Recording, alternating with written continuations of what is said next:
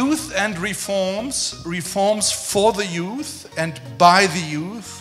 This is, in my view, a wonderful title, and at the same time, it is a very challenging title for the event. Greece and Europe must find a solution in the interests of especially the younger generation, with Greece in the Eurozone. Με ένα σταθερό φορολογικό σύστημα, με πίστοση και χρηματοδότηση των startup επιχειρήσεων, των νεανικών επιχειρήσεων και των καινοτόμων επιχειρήσεων, με διασύνδεση της εκπαίδευσης και της απασχόλησης, με χρηματοδότηση για την πηγή δημιουργίας θέσεων εργασίας, όχι για θέσεις απασχόλησης παροδικές, τα λεγόμενα stage που απλά χρηματοδοτούμε για 5 μήνες κάποιες θέσεις, μετά τελειώνουν. Από Σεπτέμβριο εμείς μιλούσαμε για το πρότυπο του ΑΣΑ, όταν έπρεπε κάποιοι να γίνουν κυβέρνηση για να μιλήσουν για τους μεθόδους που χρησιμοποιεί ο ΑΣΑ. Εμείς πιστεύουμε στην αριστεία και θέλουμε να την ενισχύσουμε και πραγματικά ήταν μια ιστορική στιγμή, ένα θέμα ταμπού για την Ελλάδα, ότι ομόφωνα αυτό το σώμα όλων των συνέδρων μίλησε για τη λειτουργία ιδιωτικών πανεπιστημίων στην Ελλάδα για πρώτη φορά.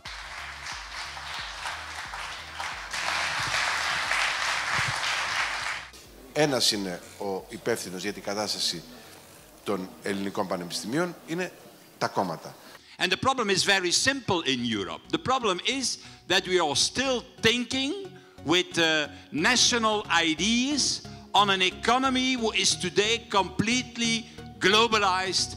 Υπάρχουν επενδύσεις που έχουν προταθεί στη χώρα μας από τη μία μεριά της χώρας μέχρι την άλλη και οι οποίες μπλοκάρονται στο παρελθόν από τη γραφειοκρατία και από την αναβλητικότητα και τώρα βάσει ενός σταλινικού προτύπου ότι όλα πρέπει να τα κάνει το κράτος. To do something to open the markets. Young people need to have the possibility to enter in all the professions. Με ανισχύει πάρα πολύ η απότομη στροφή της χώρας προς την εσωστρέφεια. Επαναφέρονται πράγματα που η κοινή λογική τα θεωρεί παράλογα.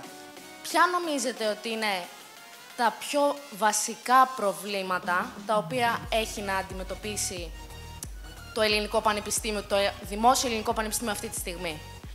Είναι πολύ σημαντική η ευρωπαϊκή ενιαία αγορά, ωστόσο θεωρώ πως η Ελλάδα αυτή τη στιγμή δεν έχει πλήρη πρόσβαση στην ευρωπαϊκή ενιαία αγορά. Πώς μπορούμε να διασφαλίσουμε το γεγονός ότι πάρα πολλά παιδιά και πάρα πολλές οικογένειες δεν θα μπορούν να συμμετέχουν στην εκπαίδευση και στην παιδεία, εφόσον θα είναι εξ ολοκλήρου δικά τους τα έξοδα? Πόσο μπορούμε, σαν φιλελεύθεροι στην Ευρώπη, να επανέλθουμε σε βασικές αξίες, στις αξίες αυτές τις πολιτικές ελευθερίες, τις κοινωνικές ελευθερίες.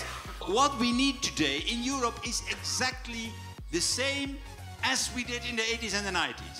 We have to tell to the people, look, in 2017 or 18 or 19, you may choose the date.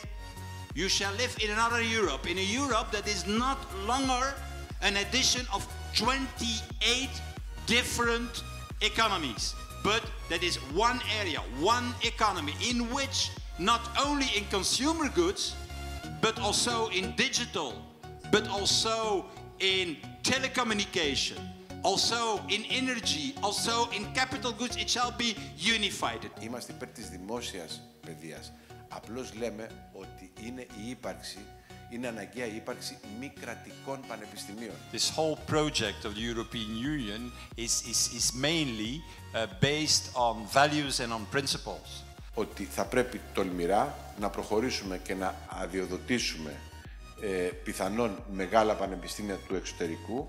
Στο παρελθόν είχαμε τέτοιες προκλήσεις, τις οποίες απορρίψαμε, πανεπιστήμια της Αμερικής και της Αγγλίας, που θέλουν να ανοίξουν στην Ελλάδα μη κρατικά ιδρύματα. In a few years from now, a majority of the Greek people, Stavros, shall see that only this courageous way of structural reforms, ending the clientelistic system in Greece, is the way for a new wealth and a new future for your fantastic country. Thank you very much. Thank you.